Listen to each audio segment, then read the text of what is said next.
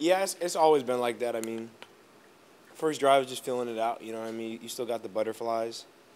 Um, my technique was a little sloppy, and then I got there the second drive and kind of picked up from there. Really, yeah. Did you go to the guy's legs on a blitz play? I don't even remember to be. I mean, the 6'6" and 6'7" right in front of me. I'm 5. Like, what am I supposed to do? So I don't remember. I kind of just blacked out that play. Yeah. When you see them using you like this, blitzing out the neck and dropping back in coverage, how Mhm. much does that allow you just kind of like to settle in and showcase your ability? Yeah, I think, in any defense, the nickel's kind of unique just because you're like a linebacker, defensive back hybrid. Um, Coach Shane, like, he calls a great defense. I just do what I'm told to the best of my abilities, and then good things happen. What's I guess the process been like to get to today? I know that coaches, trainers trying to get you in the corner to turn you loose. What was your patience level like, and just how much fun was it to be out here playing and making plays tonight? It was really so much fun. Like, I mean, it's been like a slow burn just because I didn't play the first preseason game, and I knew this game, especially versus a team like the Bucs.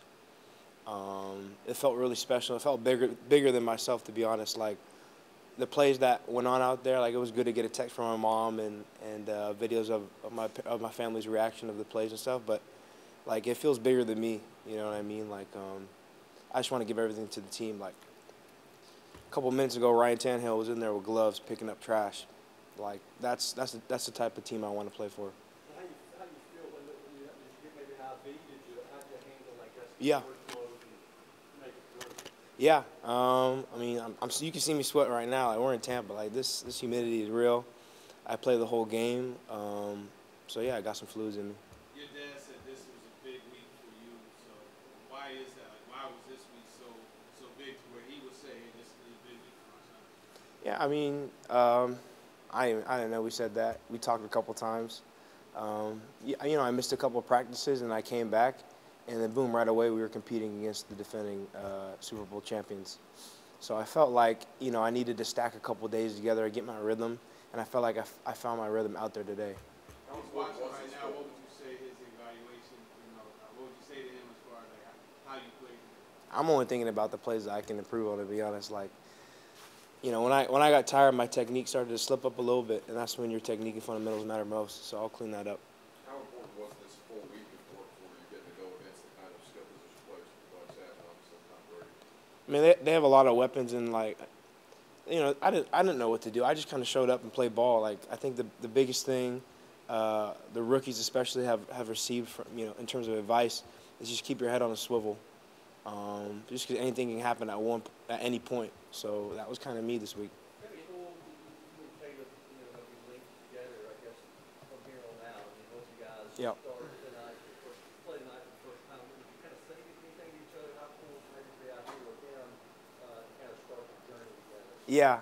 No, it's good to kind of go through this process with them, and we've been watching film together, and we communicate on the field a lot.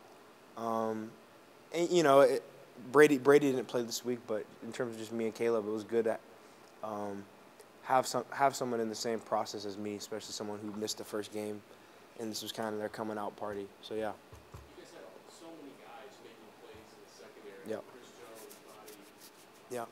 yourself. Is the confidence building to where everybody's believing they're going to make something like that? Yeah, I mean, I think so. And really, like, whenever something like that happens or whenever a good play happens, it's really just us doing our jobs. Like, we practice tip drill almost every day. It's like the stuff we practice actually shows up in a game. And I mean, for me today, like, actually seeing the transition from practice to the game, like, it just solidified everything. You know what I mean? Did it make you look forward to practice more? Yeah, no doubt, for real. Like, I mean, we had, just coaches preach about the little things, and every play where I made a mistake, it was just a little minor detail. Every play I ended up doing something good. It was me doing my job. Elijah, with the intricacies of playing the slot, is there anyone in particular you've watched or studied extensively to really try and master that position? Anyone you kind of look to? I've watched every slot on every team. I like to watch old tape of Ronnie Barber. Shoot. Recently, I watched a lot of Kenny Moore with the Colts. So many different players. What's the hardest part about that job?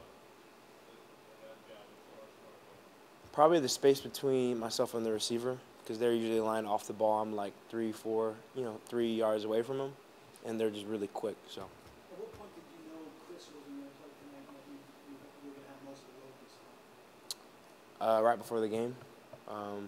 I have a good relationship with everyone in that DB room, and he went down and he said, "Go ball out," and I really appreciate that from him and other more established players in the DB room.